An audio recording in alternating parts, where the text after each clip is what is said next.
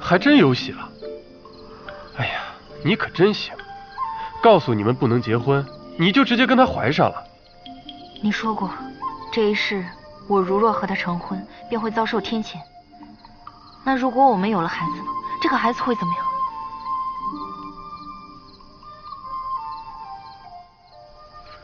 唉，我算不出，但重生一世，乃是逆天而行。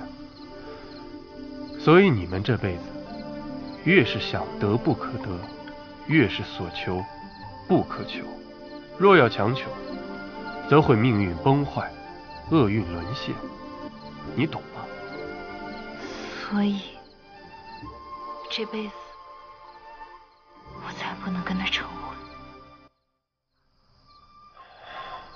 这个孩子啊，真是来错了。赖四儿，这是新来的御厨做的，你最爱吃的红烧肉。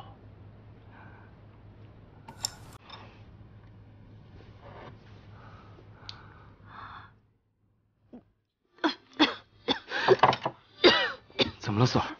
是不是菜不合胃口？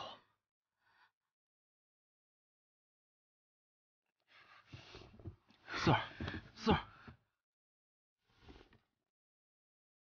你到底怎么了？真要太医过来给你看看吗？你放开我，我好得很，以后不要再找我事情了。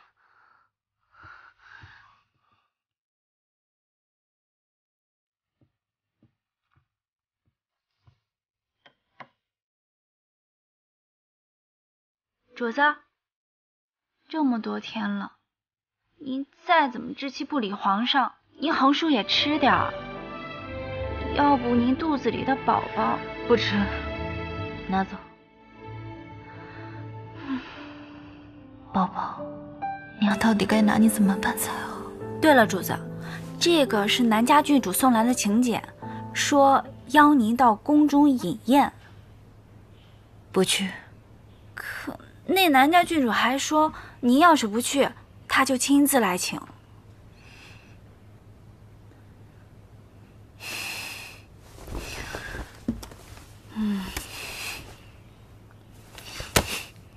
走，我正有气没地儿撒呢。你们告诉朕，四儿为何最近心情这么差？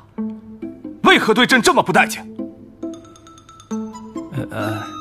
可能是陛下太没节制，就逮着一个人可劲薅吧。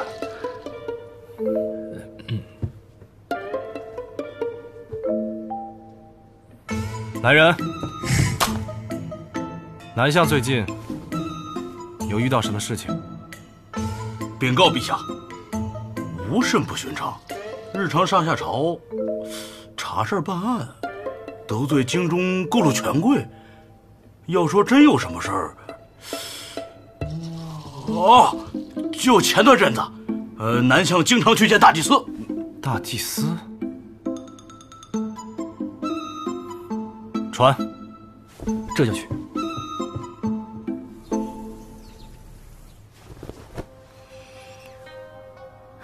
郡主不是邀请下官来饮宴吗？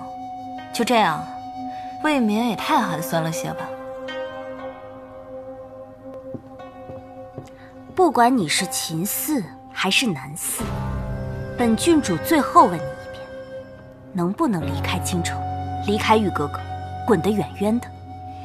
不好意思，下官从来不受人威胁，告辞。站住！